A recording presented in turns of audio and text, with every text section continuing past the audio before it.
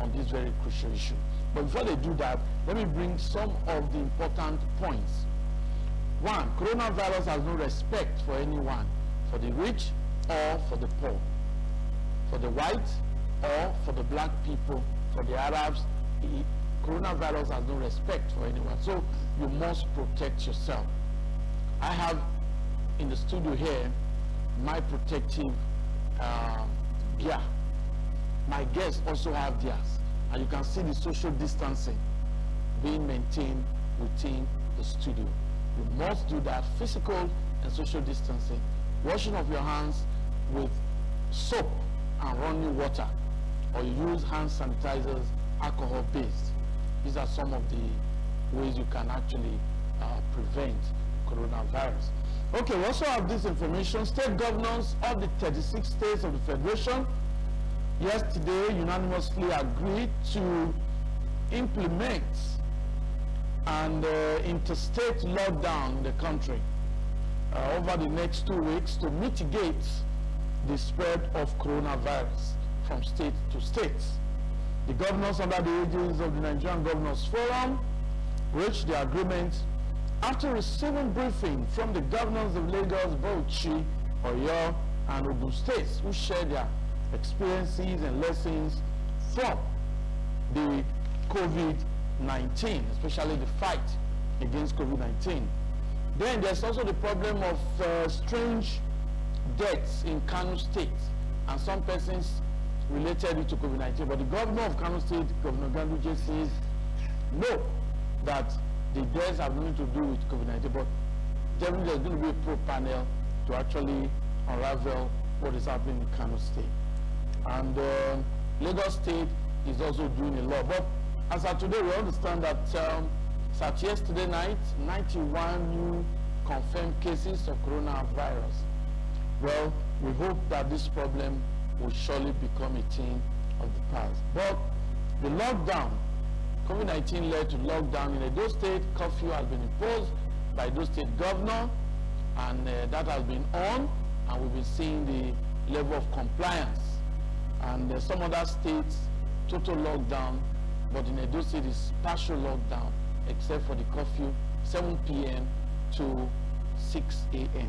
But let's start with the chairman of the NYCN, National Youth Council of Nigeria, is representing the youths of Edo State. Now, what's your take on COVID-19, especially as it affects the youths? Well, thank you so much, a very dear presenter. Okay. COVID-19, as we all know, is one pandemic that started in China some time ago, and has spread across a good number of nations, you know, across the world. Nigeria is not left out. Okay. We also have our own toll of it, as it is today. We are well, just like you mentioned, just yesterday we also heard that about 91 new cases, you know, have been confirmed in Nigeria as it is. While for us in Edo State, we had 2 out of that 91. The federal government, through the NCDC and the Federal Ministry of Health, you know, they have been working around the clock in line with the Presidential Task Force of COVID-19 to ensure that the spread is put to a halt. But however, the states are also doing, you know, what they can do best. Those states, if we bring it down here, very dear wait-and-see governor and his team have been trying to do their best to ensure that we curtail the spread. Talking about the partial lockdown that we have been observing here in Edo State, it's been very, very wonderful. And even with the arrangements of the markets, as we speak right now, moving, you know, to various public schools to ensure that they maintain, you know, the social distancing policy, and even before you get into the market, you need to wash your hands, okay, you know, as the case may be. And also, those are measures that have been on ground. And the very good one is this curfew that has been imposed in the last few days. I think today we'll be making the fourth day, and I see it as a very good development because a lot of activities that usually take place, towards that evening, running into night, we're just running as if nothing was actually going on. Talking about beer parlors and some other areas, they say people should not congregate.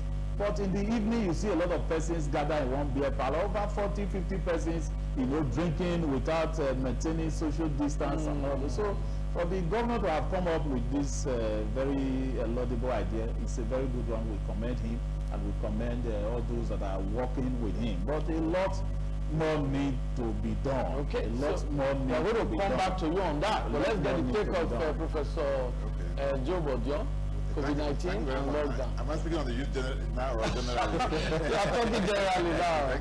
Yeah, generally. Well, generally, the lockdown, I imagine that this should be the third or fourth week now. Okay. Of lockdown, generally.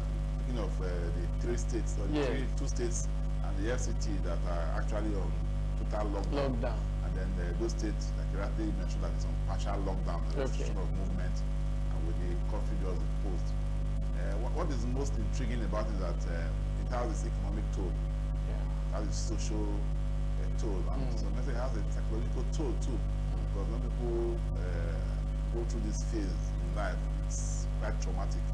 So I would say that the experience for most Nigerians will be that of trauma. I think if I'm picking our mind, trauma in the sense that you have this sense of anxiety, this sense of uncertainty. Uncertainty as even to your health, your safety, and then to your welfare and your security. These are the crucial aspects of that makes you a human being, makes life worth living in the first place. And so when you are tied at home, for those in the informal sector, thank God that those states is not on total lockdown. I really want to thank God the courts. I just hope that in retrospect we will not regret what we have done or we have thought we have done. So God knows.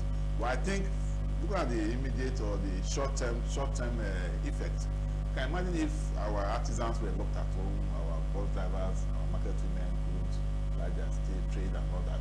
Just imagine what they can go through. I am in the public sector. I imagine that even though we are locked down, at least I will always expect my paycheck somehow.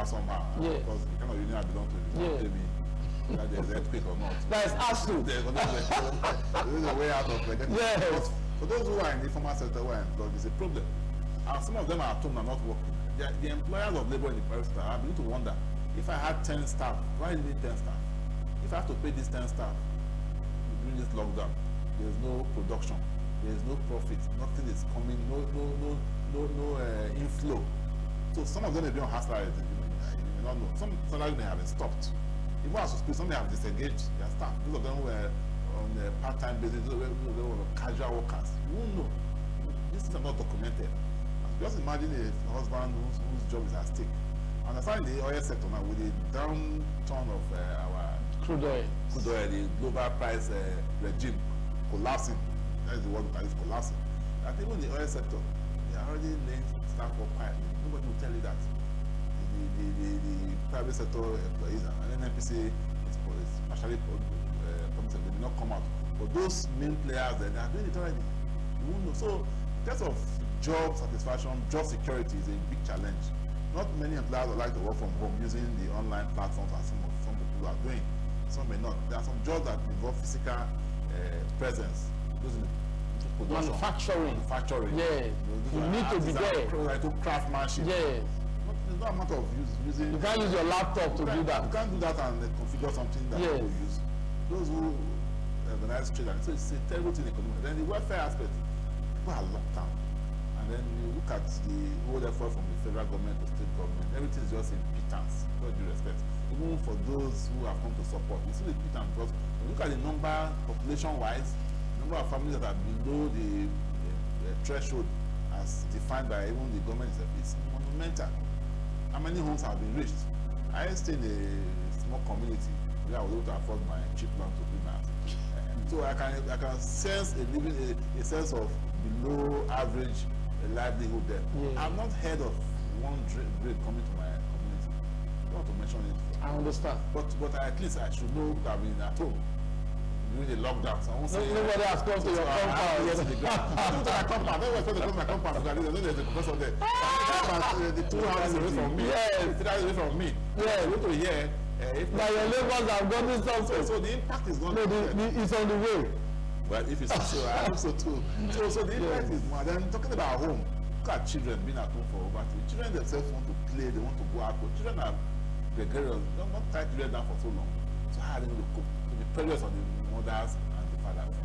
So you have the home bottled up with crisis and the interpersonal relationship, and ultimately you find that before you know it, one of us will be exchanging blows.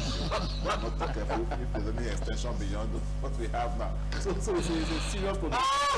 In all areas. Then Lagos and Ogun, we saw the security challenges. Yes. The area boys, the so-called artisans or area boys, they got fed up. And they just, yesterday I was watching somebody sent me online a robbery incident at Lekki. 5 young men came to rob. Of course, they were caught and they just killed about 4 of them right on the spot. They were them on the ground. Some will say it is poverty, some will say it is not poverty, it is just greed. Whatever it is, it's very challenging, mental, especially in Lagos and the states. Thank you, People are not keeping dirty, whether properties, their lives are not safe. So we need to look at this in more holistically, really. Okay. Beyond the lockdown. Okay, thank you, Paul. We'll come back to you. Obviously, now, the governors, the governors of the 36 states, from what we have heard, a proposal, a resolution. Now, do you think lockdown is actually the way out of this COVID-19? Well, I will not want to toe that line. Okay. Because judging from those states where I am and where I have been since this issue started, okay. There is no evidence, no clear evidence to say that it's the lockdown, total lockdown, you know, that will stop the spread. You know, looking at the measures that are taken right now in those states, if as of today we are talking about 17 cases and 7 discharged, though we have recorded 2 deaths. And I think that the case is being managed very properly, and we have been on a partial lockdown. So if those states have succeeded, you know, like this, so I think every other state, you know, if they are actually ready, you know, to put in so much, they will also succeed. So talking about a total lockdown, the economic effects will be so serious, you know, on the people, even the government itself. When there is no production, how do you think, you know, the government will survive? You know, before now, we have preached the issue of diversifying from Nigerian mono economy. We talk about this oil thing, and a lot of successive governments, you know, have done it. They have played with it, they have joked with it, and as we speak now, we are still running that mono economy, and look at the downfall, you know, now saying ourselves of the oil. You know, we hear now that it's selling for about $14 per barrel. You know, knowing that the benchmark, you know, was about 40 something, you know, that we used in preparing our budget. And so, how are we going to run the government? Imagine, you know, to have dropped to about $14. So tell me, how is it going to happen? But if before now we have diversified our economy, talking about agriculture, talking about so many other areas, you know, where we can actually generate funds from. But now we have been saying, oh, even if oil is not selling, at least, you know, the agricultural sector, you know, will come up, you know, to take its place, and, you know, looking at other sectors. But successive governments, you know, have joked with it, and this is where we find out. But don't you think that this COVID-19 now has exposed the flaws? A lot. So can't it be a wake-up call? It will be a wake-up call if only our leaders will be ready to learn, if they will be sincere.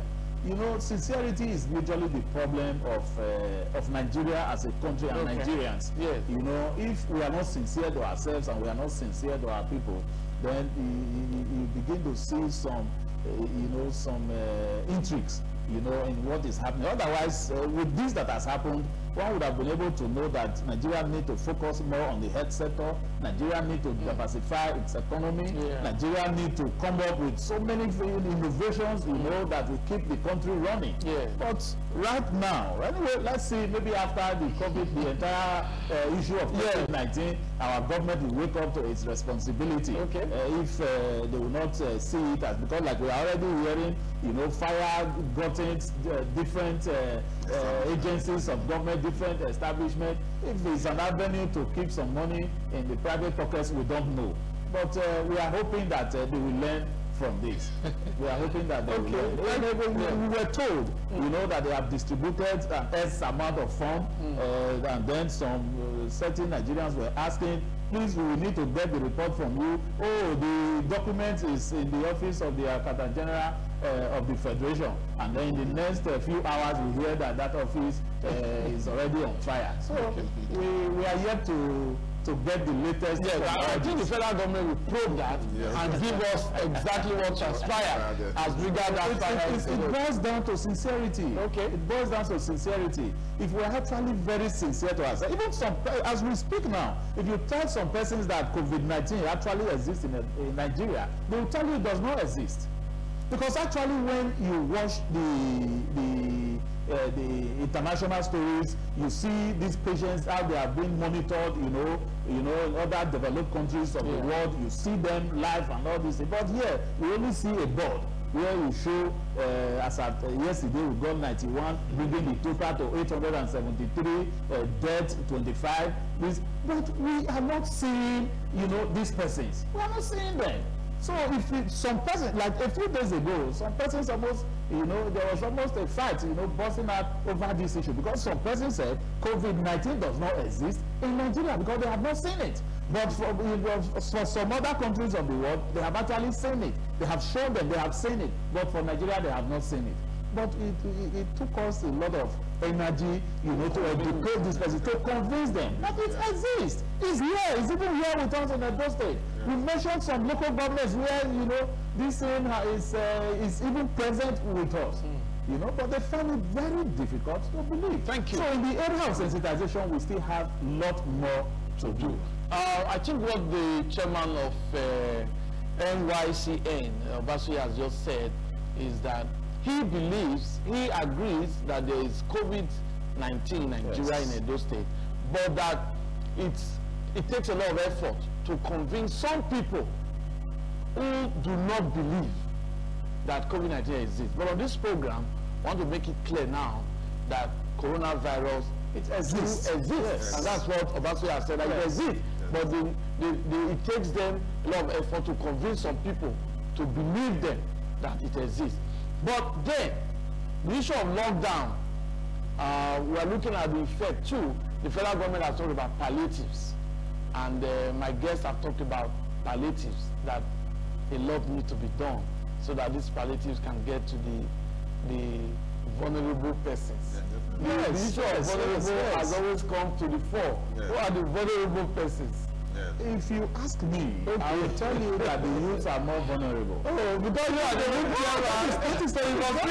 youth. It's not the case. Even though we agree that the elderly are there, you know, and then those in the orphanages are also there. But if you give a bag of rice to one elderly man, and then you hear that in the next few hours some youths have gone there to bubble it and they've taken the rice from the man, what have you done? Have you achieved anything with that old man? Not at all. But if you are able to settle the entire, you know, society, you know that these youths, how many youths are working, are actually working? When you know that somebody is not working, that person is vulnerable. Of course, you should be able to take care of that person. Like I was hearing just now, even before I came here, that they heard that I've gotten a trailer load of to share to the of rice, a trailer load of rice to share to the youths of those states. And I thought I've not gotten a grain. Even though government may have been making arrangements, you know, for all that, but I have not received it. And I'm aware that, you know, certain areas like the religious groups and so others have got. Even the Muslims, they have not got. I hear that there's going to be a second phase. Probably that is where they are also going to bring the one for the youth. I don't know, but we are waiting. We just hope that the youth are vulnerable. Very vulnerable. Who are the vulnerable persons? Like Randy said, there are some minimum benchmarks for the family who is vulnerable, really. Like like I said, unemployment is one of the yardsticks, and so we have a high degree of unemployed youth in Nigeria, high level of unemployed youth. Then the artisans too are going to be affected now, especially in states where you have total lockdown. Our aged parents and who are not able to earn anything now. Some of them who are already old and who rely on some of these persons who can't work. They are also vulnerable. And then, of course, those in the orphanage homes and all those who have all the while relied on charity and benevolence of people to survive. Even those who beg, for whatever reasons that they chose to beg, are vulnerable. And so many other issues can come. Even those who are challenged physically, physically challenged persons who also have had misfortune, one way or the other, they are vulnerable. So our social welfare workers, we have, though the partial lockdown, we have officers who know all these things, they are documented. We have a program by federal government, which I believe was also represented by the states. So we can't pretend we don't know all these things. And then our political leaders, like he is in the of his office, some of us who have the potential of also identify this within our midst. The vulnerable persons. And do that within our midst. And so we cannot claim we don't know them.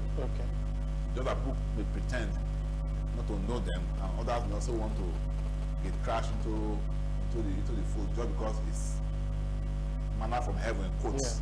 So a man who is not vulnerable will want to hijack what is meant for those who are vulnerable. But I always say, we are human beings. God is watching us. If you know you are okay and you choose to use this pandemic as an opportunity to enrich yourself and deny the poor and the vulnerable what belongs to them, it's attacking to capital offense and the mortal sin before God. So I don't know how you're going to get out of it. Okay, now before we call it a day on the show, there's a school of thought that believes that probably the federal government, the state governments should not actually consider the issue of lockdown. Do they believe that yes, federal government policy using lockdown is to curtail the spread? But the school of thought that believes that if there's an order that all citizens must put on face masks, nose masks before they leave their homes in public places, it's a must. That people should be allowed to walk, the artisans should be allowed to walk, people should move freely, but they must put on face masks. And that once you put on face masks, the spread there will be no spread. Do you subscribe to this school of thought? I start with the chairman of the National Youth Council. Do you think this school of thought should be considered by government? Well, I think it should be considered. But even talking about face masks, I see a lot of persons using this face mask as if they don't know how to actually use it. You see somebody driving all alone under air conditioner inside his car and then wear face mask alone inside the car.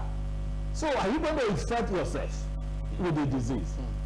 I don't see any. So maybe sensitization needs to be done. You know, so that people will also understand and know when and how to use this face mask. Ordinarily, if you have maintained the social distancing policy as it is, you don't need face masks.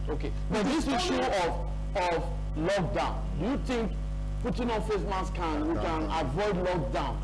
Do you think so? If people are made to put on their face mask and allowed to walk, of course. Teachers go to school, students go to school, but everybody on face masks. Well, sometimes this face mask can also be very, very inconveniencing. Though we try to, adapt, to it as it is now, because when you find yourself in some situation, you will need to adjust. It can be very, very inconveniencing. But however, if that is what we need to do, to stop the spread, to ensure that to see if we can still go out to work, so that the economy of the nation and then our state cannot just go down the drain. I think all of us we can adjust. What's your take on that? I think like because this program can also set an agenda. Yes, definitely. The figures we are getting from the NCDC does not suggest or confirm that the lockdown has been effective. If you have locked down people here in Lagos and FCT for this long, Lagos, Ogun, never see having all these funny figures. I call it funny figures coming, and in those states where we have had partial lockdown, we have our figures. I won't say it's okay, but not too high. Moderate. Then it tells you that the lockdown thing is a panic measure. It's a panic measure. it's a reactionary measure, and we are just trying to copy what is happening in other climes, where they have their own vulnerabilities. Their weather and everything makes it spread monumental. In Europe, flu is a common problem. They suffer flu almost every winter and the rest. They look forward to the summer. So this flu, this almighty flu, if I may use that word, just fit into their own setting. But for us to be doing lockdown, we don't have the economic, well, we have to talk about the wealth of our citizens.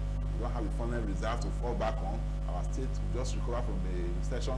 We are a poor nation, a beggar nation, so we cannot shut down indefinitely. We can't shut down our educational sector, our economic sectors, and every sector. We cannot shut down both public and private. So in states where they have been locked down for over 3 weeks now, or a month, and for us just experiencing partial lockdown for about 3 weeks now, we cannot think about further lockdown. So what are the measures? Spend more money on acquiring testing kits, because billions of naira have been stacked somewhere. We don't know what they're doing with it. Donor nations, donor agents have been stacking money. Acquire more testing kits, carry out more testing. Use the rapid response test.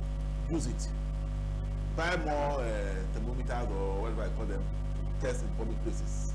Provide masks. Can be subsidized as well. So get people get masks. And the establishment should streamline. If you have 1,000 workers, you can do a shift system, so you can maintain the 20 at a time in a room. And in any case, most private sectors, they don't even have that crowd, except those in the production sector. And then you wear hand gloves. Let's for health measures, safety measures that can make us gradually ingrain ourselves back to what we used to be. Okay. And in the countries where the thing is epicenter, they are gradually unfolding, they're gradually losing down the lockdown. They're coming out of it gradually.